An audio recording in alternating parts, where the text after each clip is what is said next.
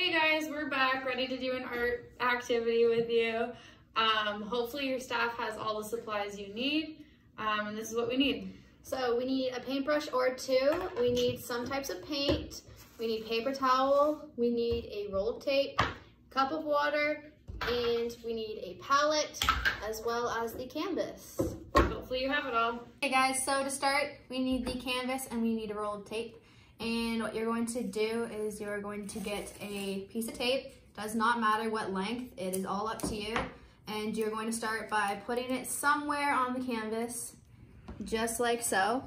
And you are just going to continue this all the way along your canvas. However, which way you want, all does not matter. You can do horizontal, diagonal, little, long pieces, does not matter, it is up to you.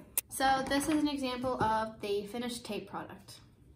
Okay guys, so now once you have your paint into your palette and you have your brush, paper towel, and water, you're going to start to paint your canvas however you want.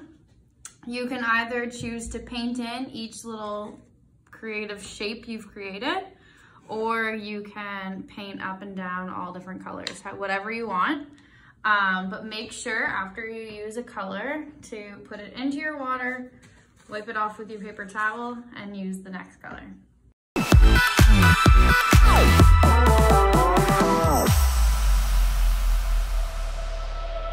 Summer's end, and you feel that this is your beginning. Well, colors fade, but it's okay. There is good in changes. Go run away, get it out of your system.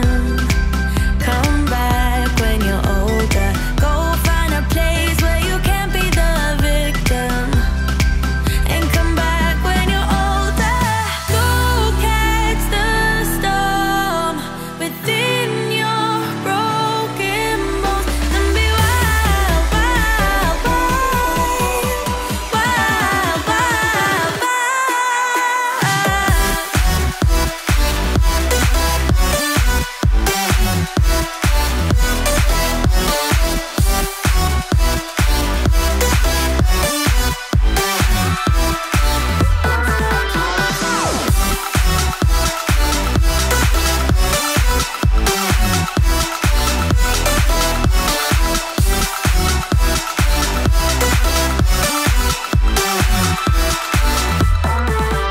And now we are just going to wait either a couple hours or even a day for it to dry, and then we're going to take all the tape off it. So we waited a day, and now we're going to remove our tape.